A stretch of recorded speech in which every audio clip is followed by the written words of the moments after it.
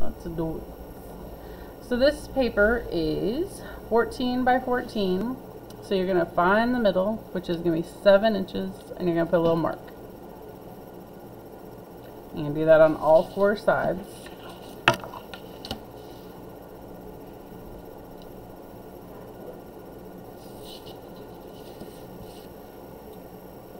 Make sure when you start measuring, you start at 0. Should be touching the edge of the paper.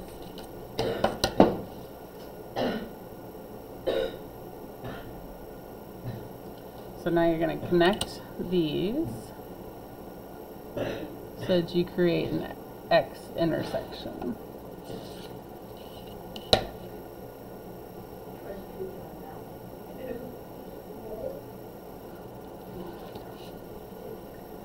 Do you need to go see the nurse? So after you have this X intersection, you're going to take the protractor, and this center little hole is going to go over the intersection, and there's also 2 lines here that go horizontal and vertical, so that goes right over that center intersection like that. So you can see on the protractor here it should line up with the 0, and over here it should line up with the 180. So if we're just talking right now about the numbers on the outside, so 0, 180. The middle line here should be right at 90 degrees. That helps you know that everything is nice and straight. So we're going to be making this whole thing into 12 sections. So we can do 360 degrees divided by 12, or since we're only doing half of it right now, we could do 6 divided by 180. So it's 180 degrees. We need 6 sections. So how many times can 6 go into 18? 4. Wait, no. 6 can go into 18.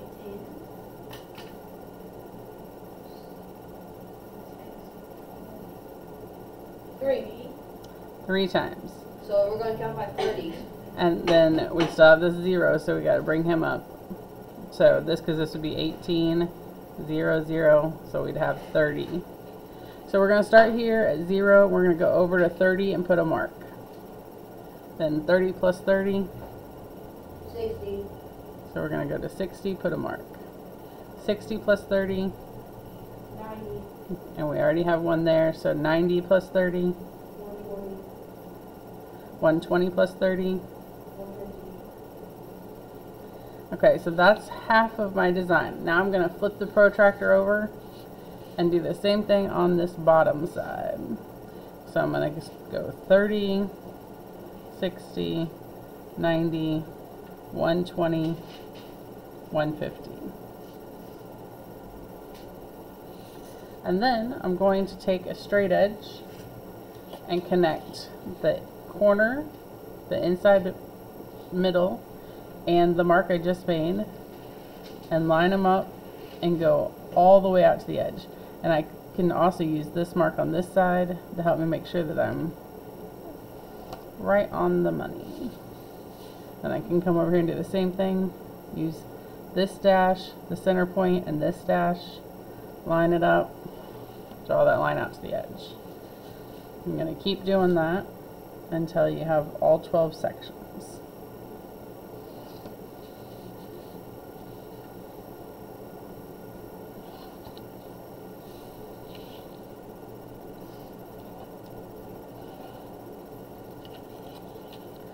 So, unlike before when we had 8 sections, and they were all exactly the same, when we have 12 sections, the corner pieces are different than the middle pieces. Now, if we cut this into a circle, that of course we could make them all the same, but I want to use the whole piece of paper, so I don't want to cut that off.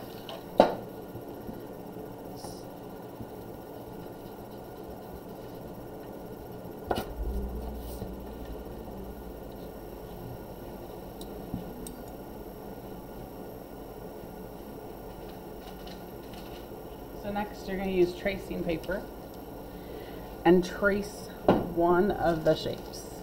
And right now, to get started, it doesn't matter if you do the corner or one of the triangles, and just whichever one you want to do. So I'm going to do the corner first. You have two choices when you do the corner.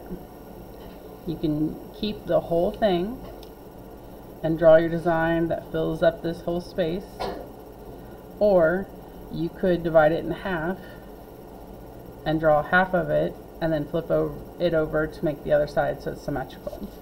So if you choose to divide it in half, you're going to go from that center line to the corner and just kind of right down the middle.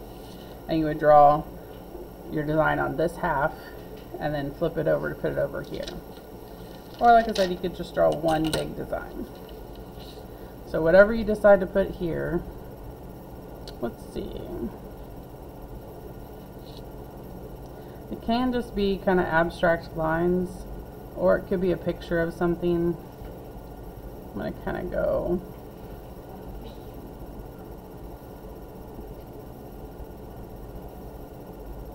use that center line a little bit.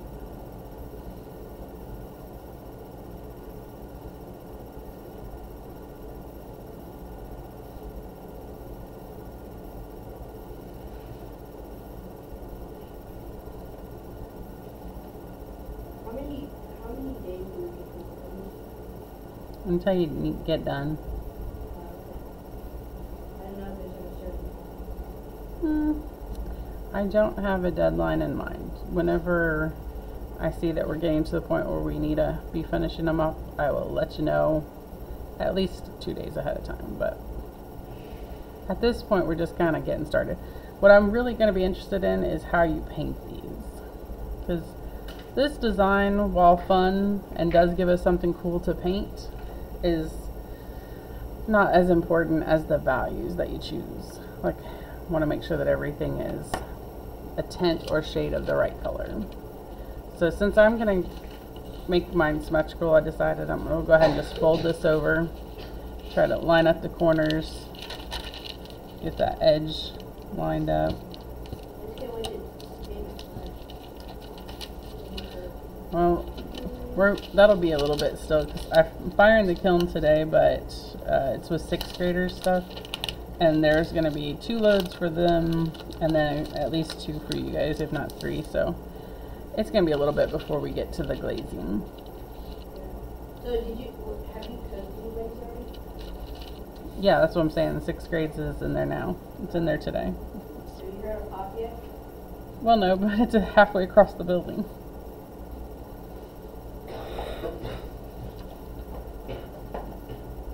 You know how it is. Gosh, is this our longest hour? Yeah. How much longer is this? Because you have lunches in this hour, so Good, this is my favorite hour. it's I want to at least get done with 4 today. good.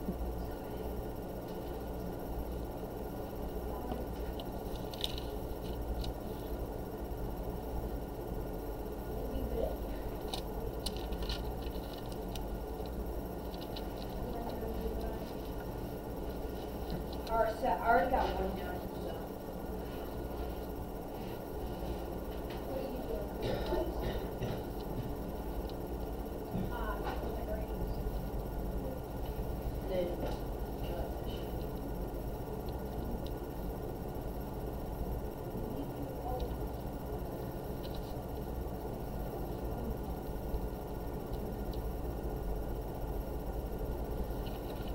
Okay, so then tracing paper, you're going to make sure that you have plenty of graphite on the one side, and then that's going to be the side that you want to turn over and put into the corner. Yep, so that you can line up the corners on the corners.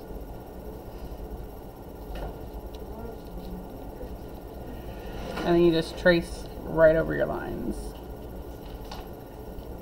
And then this will give you graphite on the back so you can use both sides of the paper. Did someone like close all my tabs? Oh, they manually reset at 4 every day. Yep.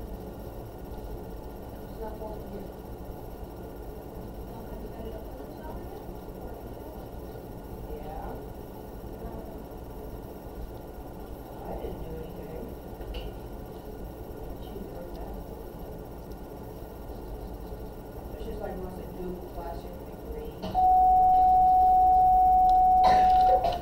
Like it's all, huh? It's like sixth grade just got really much.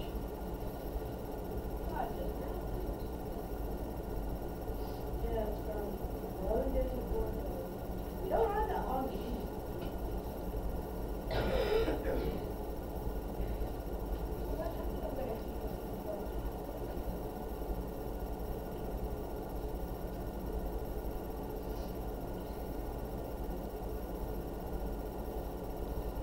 Oh, goodness, what a mess.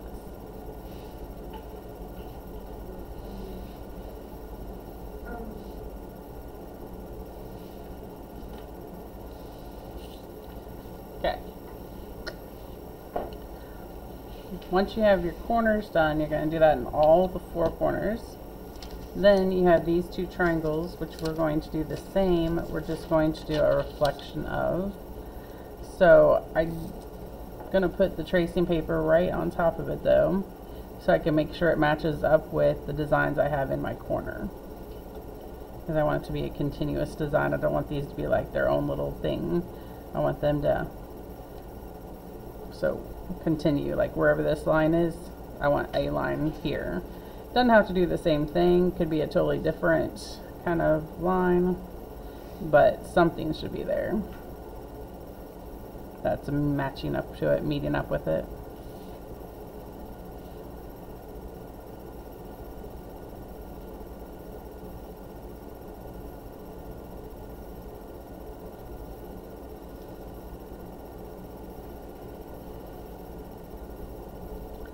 I still have a lot of blank area here.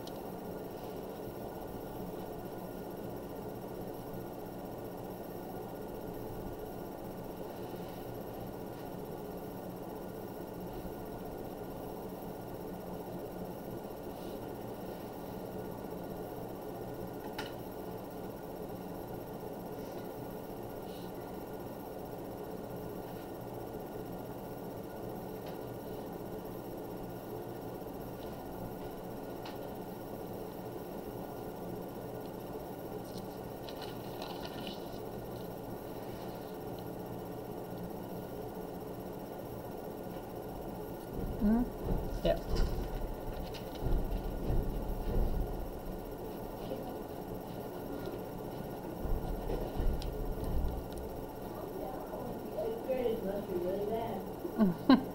I think it's probably that guy with the ladder that's walking around fixing stuff. I feel like someone's always fixing something. Well, yeah. There is always someone fixing something, I think. That way, you know, school works.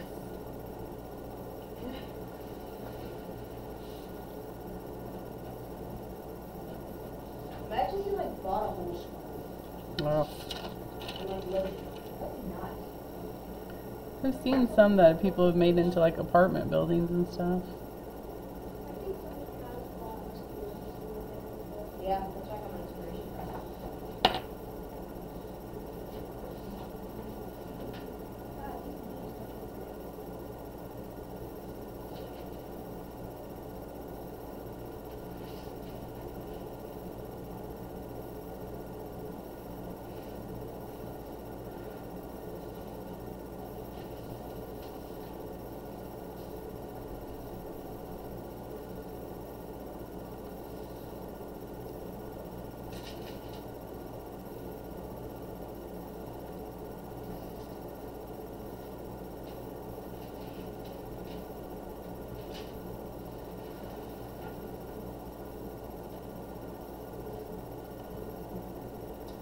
So you just keep going with this design, keep tracing until you have all the corners done and all the middles done, and then you're going to add color with paint, and you're going to do it as a color wheel. That's why we wanted 12 sections. So you pick one section, pick a color. So on this one I chose yellow, put my boldest straight out of the bottle color in the middle, and then had to get lighter as it came down towards the center, so just adding white. So a little bit of yellow into white, and then a little more yellow, and then I reused the brighter yellow, reused the white yellow. And then up here is tints of white, meaning that, or shades of white, meaning that it's yellow with a little bit of black in it. So tints, the color plus white, shade, the color plus black.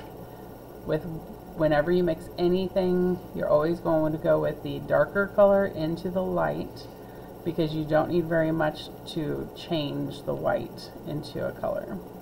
So you don't want to put tons of white in yellow. That would be time consuming, and you make way too much paint. You're only painting this small section. Braden Odell and Jason Williams, please report to the Commons. Braden Odell and Jason Williams, please report to the Commons.